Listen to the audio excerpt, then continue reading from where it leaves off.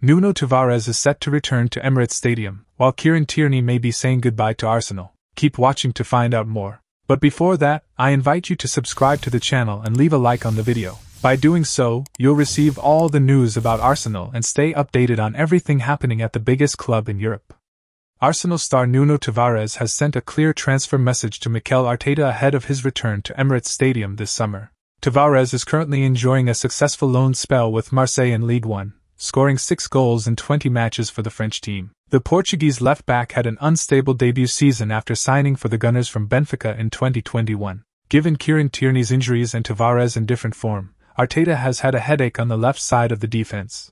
The 23-year-old's problems were highlighted when he was taken off in the middle of the first half of Arsenal's third-round FA Cup defeat to Nottingham Forest last season. Tierney is now linked with a move away from Emirates Stadium this summer, which could give Tavares the chance to return and prove his worth in competition with Zinchenko, with the Ukrainian defender becoming Arteta's preferred choice as a left-back. Writing for Caught Offside, Fabrizio Romano said, "Kieran Tierney will decide his future at the end of the season, and Nuno Tavares on loan is another factor to consider. Arsenal wants him 100% focused on the second half of the season. They are not in negotiations with any club right now." Despite having more success in France, Tavares played down speculation about staying at Marseille in a recent interview.